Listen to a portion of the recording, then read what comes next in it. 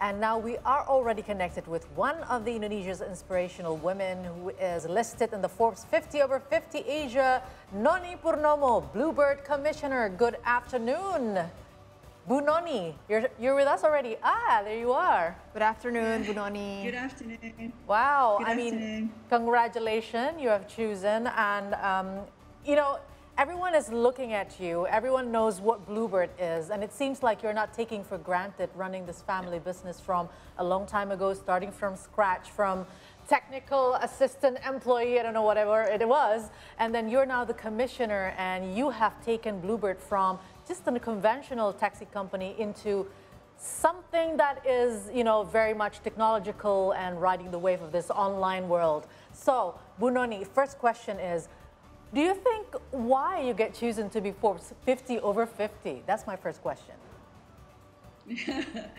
I think, thank you very much for the opportunity, first of all. I think that question needs to be asked directly to Forbes. But honestly, there's so many successful women leaders in Indonesia that I'm sure worthy of being part of the list as well.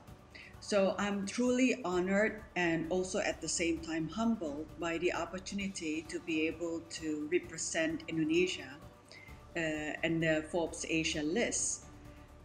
And so among with also so many other great women who always give me more inspiration to learn more and to give more. But I would not be able to be in this position without the support of every single person at Bluebird, whether it's from the drivers, our employees, you know, our drivers who consistently have been serving our customers for more than 50 years. Yeah.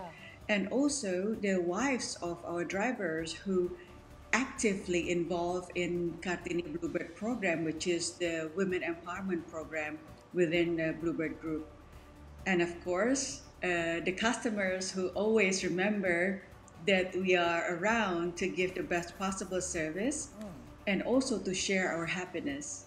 Yeah, that's actually including us, right? Yes, that's right. And of course. Yeah. We have to admit we are all here are your customers. Bluebird users here. Okay, Bu Noni. Thank you so much for the trust. Yes, Bluebird has been known as the leading taxi company in Indonesia. So what are the challenges in building a family business, especially a transportation industry? It is mainly male dominated. Yeah, so my late grandmother, Ibu Mutiara Siti Fatimah Jokostono SH, she was the one who founded the company officially in 1972. But before 1972, in 1965, we started in our garage with 2 vehicles at that time because she was looking at the opportunity and also the lack of good transportation services in Jakarta. And at that time, I think Jakarta was started to get its place in the international world. So she wanted to take part in the development of Indonesia itself through delivering of reliable transportation services. And of course, as a female in a male-dominated industry, we always have some challenges. But I'm pretty blessed because in my family, since very young age, we are treated equally. Being treated equally also comes with equal responsibility. So it's not just equal rights, but also equal responsibilities. So we were asked to compete equally. We were asked to do our best in everything that we do, but we're also been given the same opportunity. So hence, we've been involved since the very beginning because the company started in our garage, right?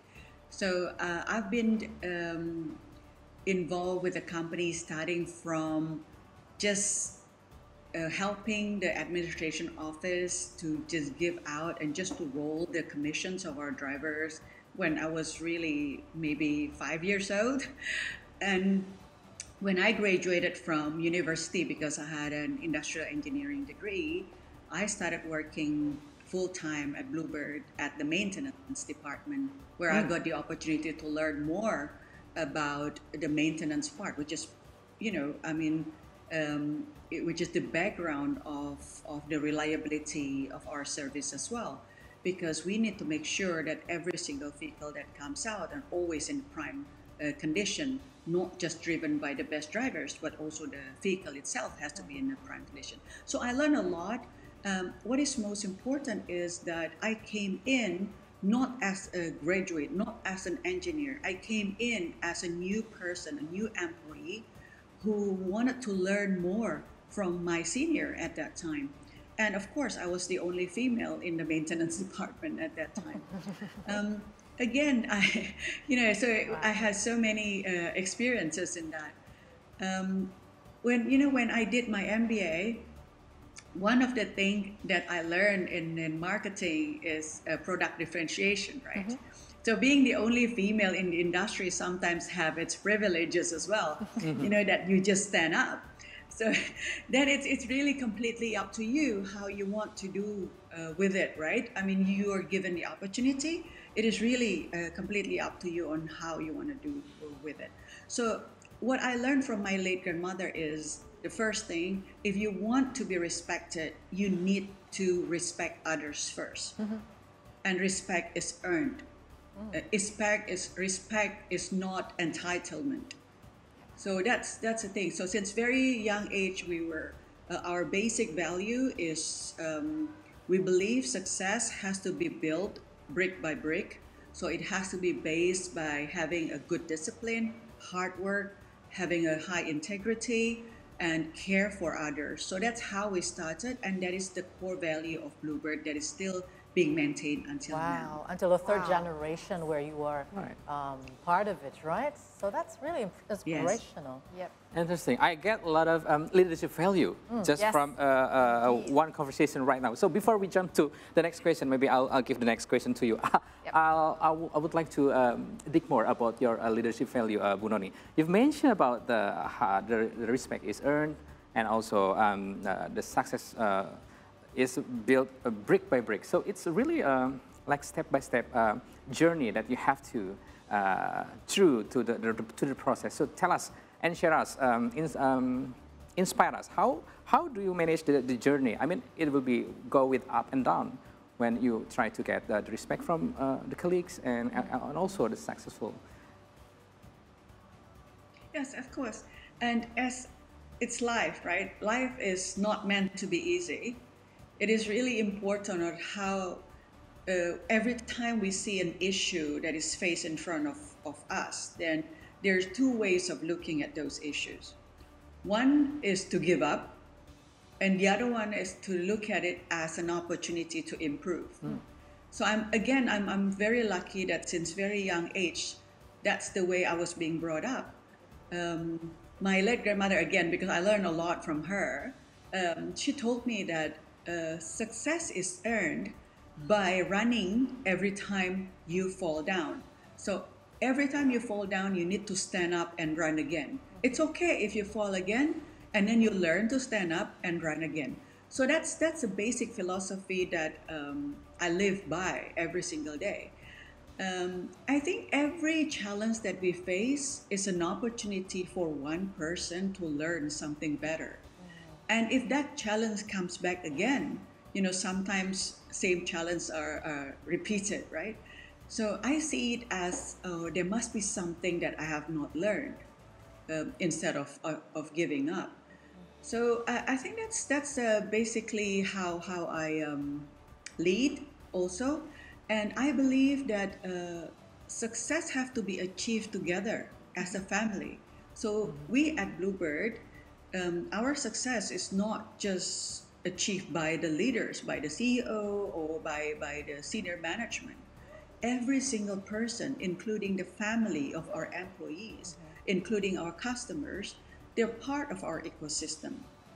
And that's the reason also why we always, every year, we've been giving scholarships to the children of our drivers. Wow. And also we launched the Women Empowerment Program, because we strongly believe if we want to be successful sustainably, if we want to be able to sustain the company, we really need to take care of every single person who is part of our ecosystem. Wow. So I think that's part of our leadership style at Bluebird. And we're always welcome to have new thinking, and every single person are contributing to new ideas. And we learn from our failure. I think basically that's what's important. Wow, it's amazing. I mean, Yeah. how many employees? You've got 200,000 or something all across your area, so it's like amazing, right? Around Indonesia, I think. Yeah. Yes. Yeah, so we have quite a lot, 200,000 that would include the family of our drivers.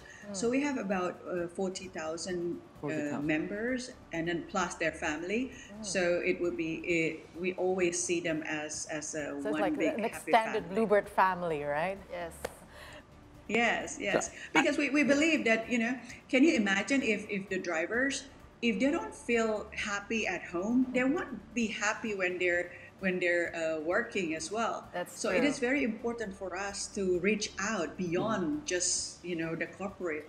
It's been, during my trip from office to home Yeah. to office, using Bluebird, it's always been a delight moment sharing with the driver, honestly, because they've From the always first time when you open the door and you make a conversation. Exactly. And they tell stories, and it's just so inspiring how they, sometimes I found your part of your company's drivers working for 20 years, 30 years, and they're like amazingly dedicated to Bluebird. So I just want to ask how difficult it was through the pandemic and through this online taxis that are appearing. How did you shift your company to, as in riding the wave, if I may borrow Achir's word, riding the wave of this online world? Yes. And Bluebird stays there as the only taxi companies that still exist until today. And it seems like that you have expanded to some other things like movers and all that. So tell us more about that. Yeah, of course. It's really challenging. Bluebird has been around for more than 50 years, so we have faced different type of challenges. But one of the most challenging one was pandemic, honestly. And it was right after 2016 challenge by the new online transportation, right? I think everyone remembered at that time. There was quite a shock in the transportation industry. What happened at that time is that when we got hit by this so-called online transportation, the first thing we have to see is what is our strength and what is our weaknesses. What can we learn from this new emerging way of transportation? And how can we transform faster and try to adjust to the new technology as fast as possible and also as low cost as possible by leveraging our strength and by leveraging and understanding our weaknesses. So I think maybe you realize at that time, I think it was in March 2016 when there was a huge demonstration in Jakarta that goes against the so-called online transportation at that time. And I don't know if you remember, the next day after that demonstration, Bluebird gave free rides to all of our customers just for a day. The reason why we did that, Bluebird drivers has been known as, they're being loved by the customers, right? I mean, I hope you love our drivers too. And we've always been known as the bird of happiness. Yep. But on that day, somehow, for whatever reason, even though we were not the cause of the demonstration, a lot of people were blaming Bluebird drivers for the demonstration. So the first thing that we needed to do is to restore the morale of our drivers, because they felt really, really sad at that time. That because it was not their fault, basically, right? But then a lot of people were saying that, oh, it's a Bluebird driver and things like that. So we needed to restore the morale, the spirit of our drivers. So therefore, we gave an opportunity the next day that they can give something back. You know, the free rides is very costly for the company, but it's very useful to lift up the spirit of our drivers. So that's just how we make our decisions in our business. And then after that, we realized that we were very late in trying to listen and trying to adjust to the advancement of technology. And even though we have launched the first taxi mobile reservation in 2012, but then we were like in a comfort zone at that time. So when we got hit by the online transportation, it was like a wake-up call for us. So again, like my late grandmother used to say, you know, everything happens for a good reason somehow. So because of that, we're accelerating our technology investment.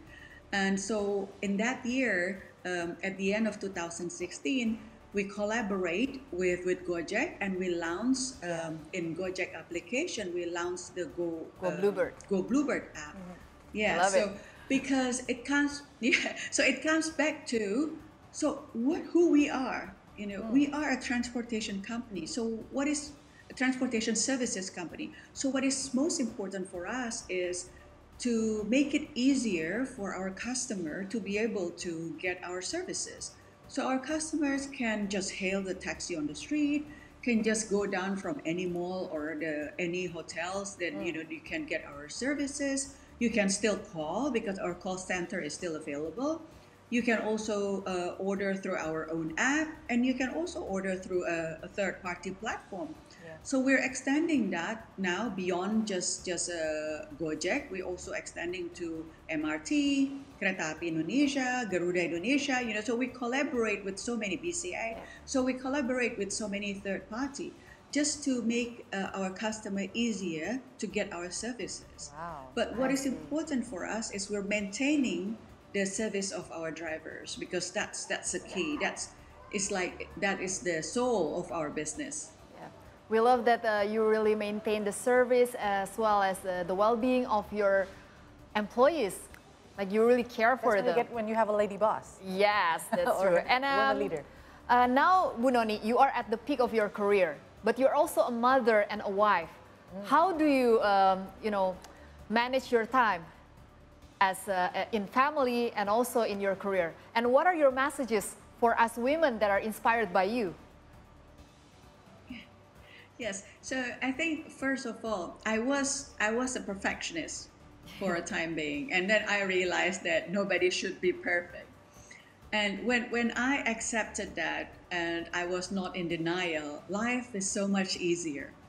It doesn't mean that we should not always try to be better. It doesn't mean that we have to be satisfied with whatever we have at this moment and just that's it, you know, be in a comfort zone. But it also means we need to love ourselves first before we can love others. Yeah, that's true. And I realized that as a human being, we have so many balls to juggle. We have so many roles that we need to play in our lives. And we cannot, even the master juggler, you know, they cannot keep all the balls up in the air 24 hours, 7 days a week, right? So from time to time, the ball will drop. So what I learned from that is that it is very important for us to know, to prioritize which one that is a priority at this moment, whether it's work or family or friends or ourselves. Yeah. You know, we really need to know which one is a priority at this moment. Yeah. So it is okay to just only juggle a few balls at a time and put several balls down just for a time being, consciously. I think that part helped me a lot. Quality, of course, over quantity is extremely important. Realistic. And because, and because we only have 24 hours a day and we need to sleep too, right? And we have so many things to take care of. So quality time for everything that we do is extremely important. I know this sounds too easy, but it is true. So when you're at work, just concentrate on your work. So, and this also needs to have an open communication. You need to communicate it with your family, you need to communicate it with your work peers, you need to communicate it with your friends that at this time I'm concentrating on my work, so then my work is my priority. And then on a different time, then my priority is my family. Then I asked my work peer that, okay, you know, I'm prioritizing my family now. So anything, if it's not urgent, then please leave me alone. You know, so we really need to compartmentalizing things, you know, in order to make peace with yourself. Yes. Oh, very inspiring. Wow, yes. Inspiring talk. Bu Noni, thank you very much for your time, and hopefully that you can come directly here to see today's studio to talk more about everything. Sorry, I forgot the message. Yes, the message. Oh, yeah, the message, just one sentence. Yep. So I think it is very important, just a short one. We need to have a purpose in our life beyond just numbers. Yep. Okay. We need to have a bigger purpose. So whatever we have, we need to have a purpose, we need to have passion, and we need to have perseverance, because life is not meant to be easy. Yes. So be kind, be brave, and always remember to try.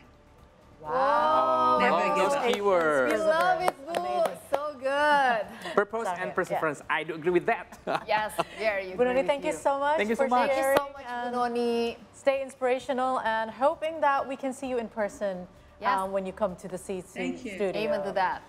All right. Thank you, Bye. Ibu. Bye, Bye-bye. Ibu. Bye, Ibu.